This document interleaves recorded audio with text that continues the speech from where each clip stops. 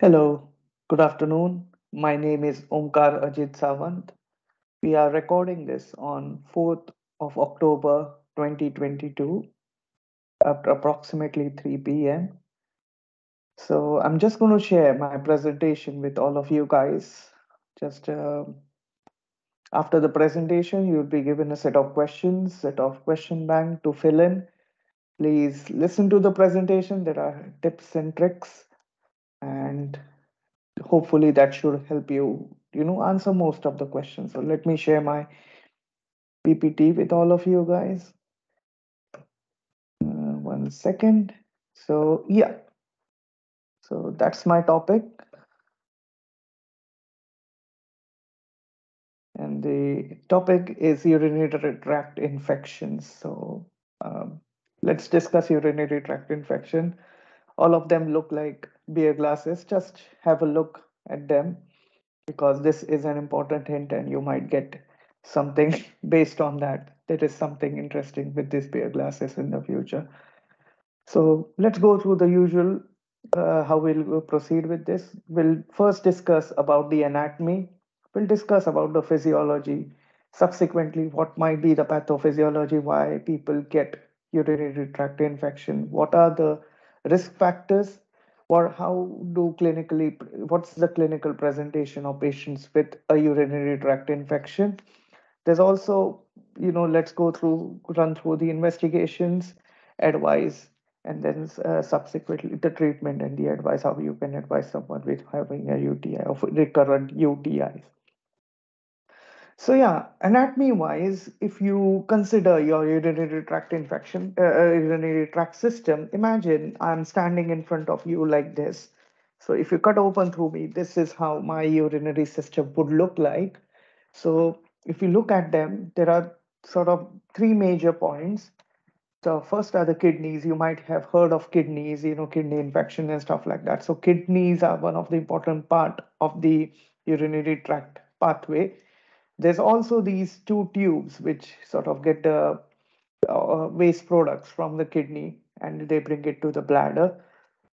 This pink structure that's called as a urinary bladder. So this is a normal part of anybody's anatomy, having with sort of for you to produce urine.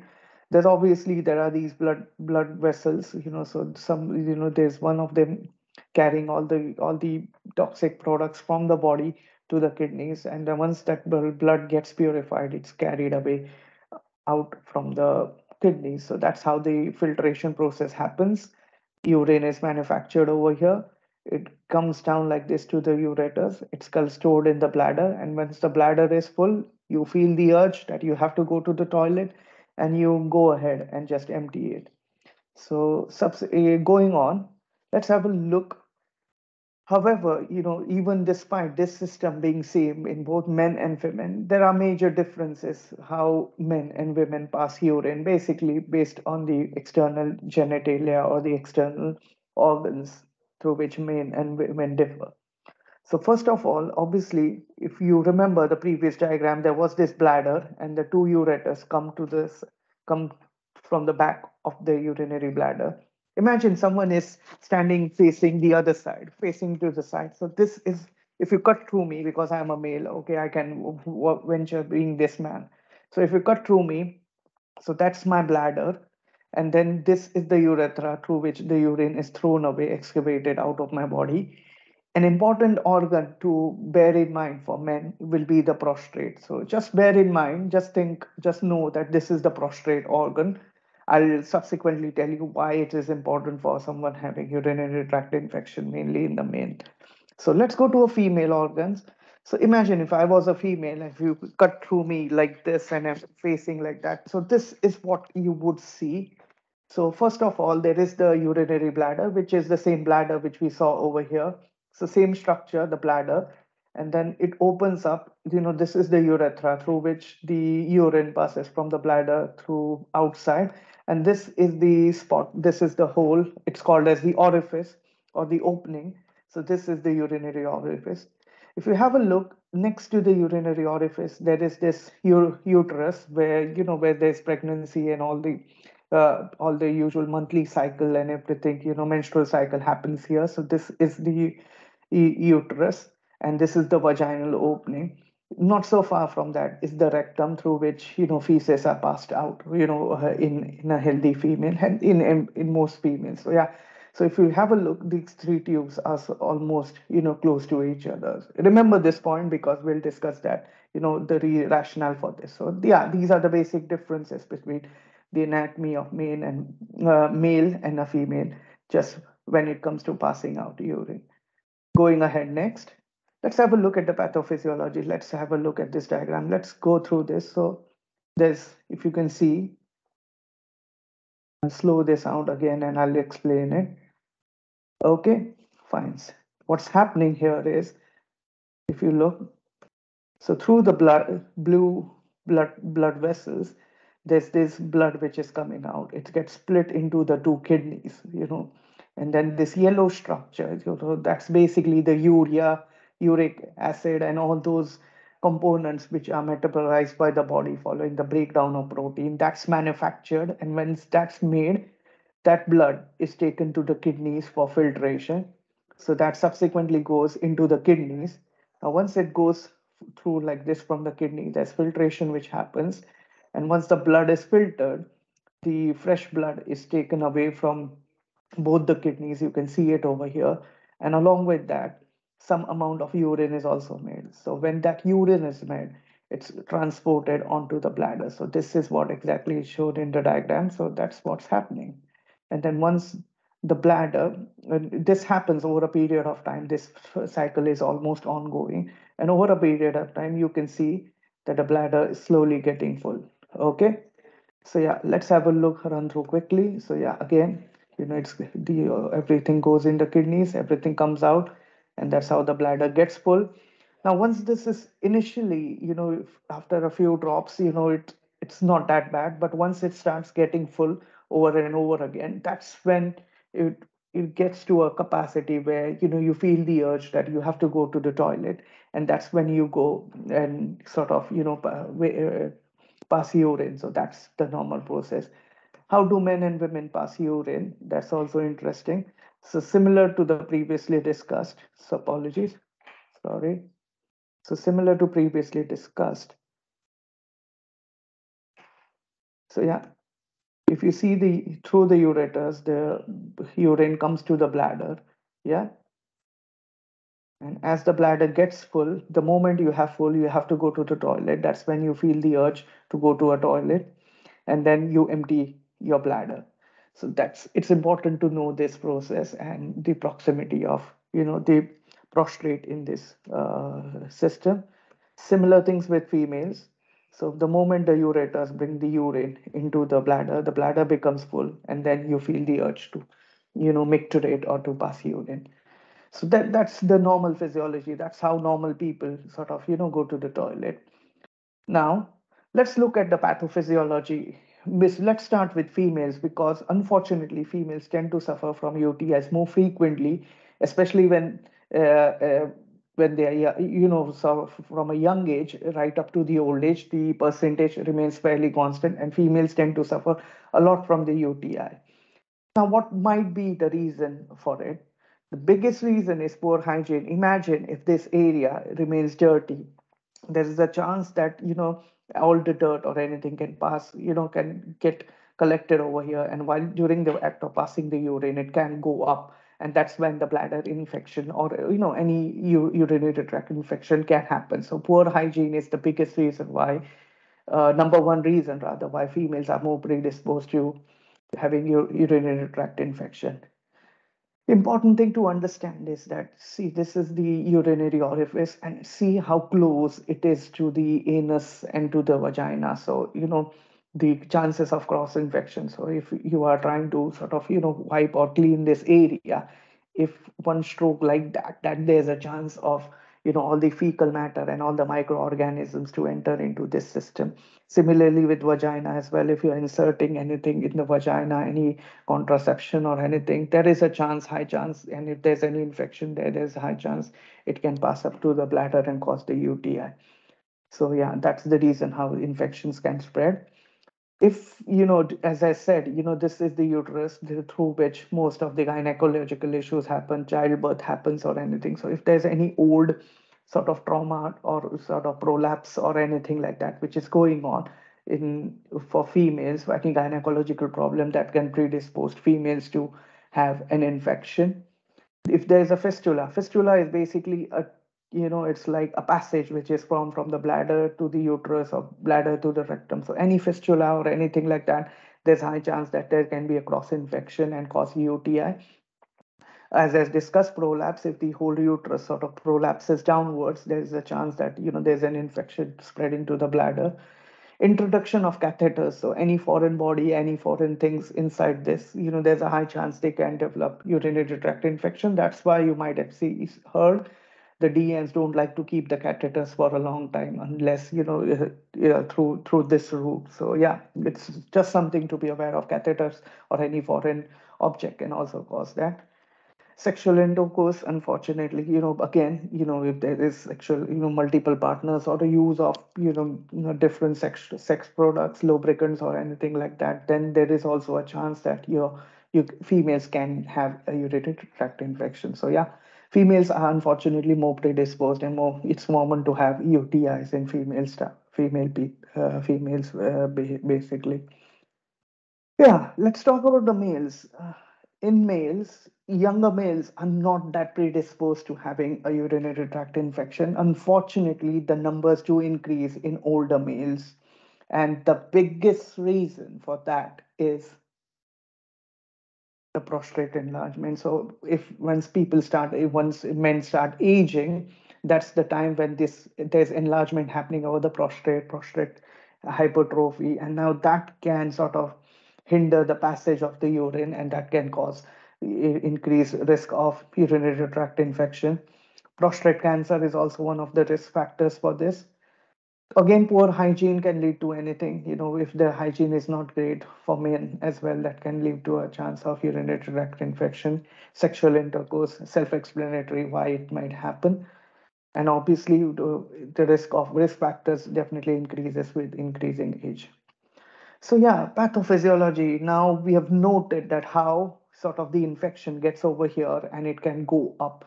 So any chances of infection of any of these organs, you just saw the system, how efficiently it works. And because of that, sometimes if the infected organisms enter this route, and they can infect any of these organs. The most common micro, so any organs can be infected, that's what I said. The most common microorganism is the E. coli. Just remember, there are many microorganisms which can cause infection, E. coli being the biggest reason why you can have infections. So if there's an infection of the kidneys, it's called as nephritis. If it's of the bladder, it's called as cystitis. And of the ureters, it's called urethritis, or even the urethra in that sense. Okay. So yeah, one of the biggest reasons why infections also can happen is because of the incomplete emptying. So imagine if we just saw that the bladder gets full and it gets expelled. So imagine if some residual urine still remains, there's a chance that the infection comes up and then it can spread up. So residual urine, which is if there's retention and it's not emptying completely, that's a risk of infection. So in these structures, if there's any abnormalities like a tumor, if there's an old surgery, or if there's a fistula, definitely there's a passage, and then there can be passage of water. That's how infections can spread. Poor hydration, if there are not enough fluids, not enough, if this cycle is not functioning efficiently because of poor water intake, that is also a risk factor. So kidneys have to work extra hard just to save your body water from your body, so that can lead to infection as well. Poor immunity, diabetes, again, diabetes affects the microcirculation, so again, your chances of infection do become high when you have diabetes. If there's a blockage, if there's a kidney stone or anything like that, or similarly, if there's a catheter over here, again, a foreign body with stones, what happens is that if there is a stone, there isn't efficient movement of the fluid, and that can get rise to again back, retention, and then that can give rise to infection. So just be aware of all these factors. Genetically, some people are just predisposed to have the UTIs more frequently than the others. So yeah, what would be the clinical presentation if you want to ask anyone, the major things, major signs and symptoms of any urinary tract infection? Let's start with the urinary symptoms first. So the main issue is increased frequency, change in toilet habits. Are they going on infrequently? The pad getting wet sooner or later. So that's one of the one of the risk factors. If there's a stinging or burning sensation while urinating, that's also one of the risk presentations to UTI. If there's incontinence, if there's wetting of trousers and everything, that's also one of the chances. If these all these things are new, definitely suspect UTI. And similarly, cloudy or dark urine, that's also one of the factors which can cause urinary tract infection. But for us, the most important thing is the clinical presentation. This is something which we can spot easily going into people's houses and doing the exercises. They can, there can be fever, there can be malaise. Someone who's been engaging well in the exercises, all of a sudden feels feverish. No, I don't want to do any exercises. I'm not bothered. 2 or 3 times decline. So yeah, let the SP know. That's where we come into picture just to know if there's any infection or anything like that. If frequent falls is one of the major symptoms of urinary tract infection. It's and decline in mobility as well. If someone was doing exercises, all of a sudden there are changes, have have have a suspicion for urinary tract infection as well. Nausea and vomiting, that's also an important factor. Any deterioration in physical and functional ability. They used to go to the toilet on their own, do the bathing on their own. Suddenly, they cannot do that, increase the package of care or anything. Is there, if you feel that's the need, suspect UTI as well. Poor engagement, confusion, and delirium. That's also one of the factors. If they're confused, if they used to respond well, all of a sudden they seem confused, they seem not with it, they feel agitated, suspect UTI, please. Important factor which many people miss out is, and if anyone complains of back pain or groin pain, just have a suspicion on for UTI as well, because that's how UTIs do present. So what would you do if you suspect a UTI? First things first, inform the nurse on call. Just ask them, see the patient, take the obs. If they are within the limits, still just make a phone call to the nurses. Chances are that we might be able to do something, or no, it's good to for the team to be aware of. If possible, if the next of kin have informed the GP, you can inform the GP. You can give the presentation. You can give them the readings, the blood pressure, and everything if it's abnormal, and then also update the SP for an assessment. Investigations which are most commonly done in the medical fraternity is, they do the urine analysis. That's the urine dipstick is the most common, easy to do uh, test. Basically, sometimes it can be negative, yet people have UTI, so be mindful of that. But yeah, that's the most easiest test to do. There's also blood investigations which the doctors can ask for, and then urine culture to identify what bacteria it is, and based on that, they can give them the antibiotics. And then the kidney function test also can be requested for them. So treatment, most of it is medical treatment. So that's why whenever we have a someone with a UTI, we can SPs tend to pause the exercises, or just with withdraw treatment, physiotherapy or occupational therapy treatment briefly, and that the management is more supportive management. So medical management is obviously adequate hydration. You have to make sure that the patient is well hydrated, making sure they're drinking. They can ask for medication reviews. They can stop some of the kidney tablets or certain painkillers as well, which can have an adverse effect on the kidney. So do watch out for that. So that's why medication review is always requested for someone with kidney infections or UTI. Antibiotics are commenced just to help with the recovery process. And then management of symptoms as well. If you feel these patients are finding it difficult to cope, refer to at home or hospital. That would be your line of management. IV antibiotics are sometimes given in the hospitals. They might help patients to improve in serious cases. And as far as possible, you have to try and avoid catheters. That's what the district nurses are run for.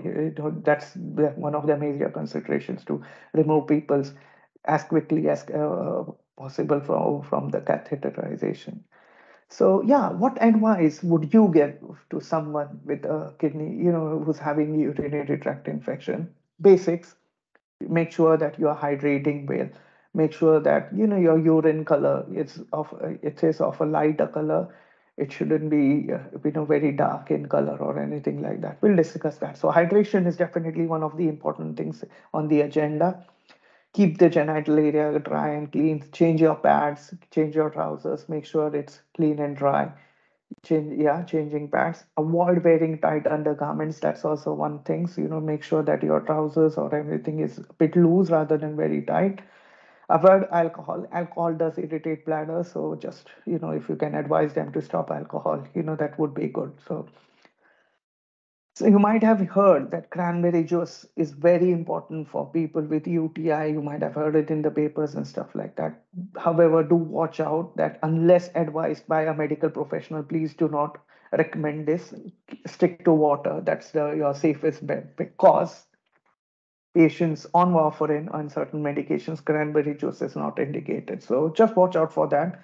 So you might have heard it in the papers, cranberry juice is good, but for our patients, if you don't know the medical summary and everything, let them stick to water. And if their GP has cleared them to have cranberry juice, that's fine. That's all right as well. So yeah, basically that my rationale for asking you the beer chart at the start was just to explain it to the patients. What should be your ideal color of your urine. It's usually the lager color, the one, this should be your usual color, almost water, almost transparent. The darker it gets, that means that you are dehydrated. So yeah, this is okay, like almost like a beer. If it's like an IPA or the pale ale, then okay, you need to watch out. If it's full blown like a Guinness, then head to ER. That's what they say. But yeah, as far as possible, try and stick to this color. That's what you can tell your patients, to the color of a lager, color of a beer, or something like that. So or a very light lemon juice. So yeah, okay, if they are not alcoholic. Thank you very much.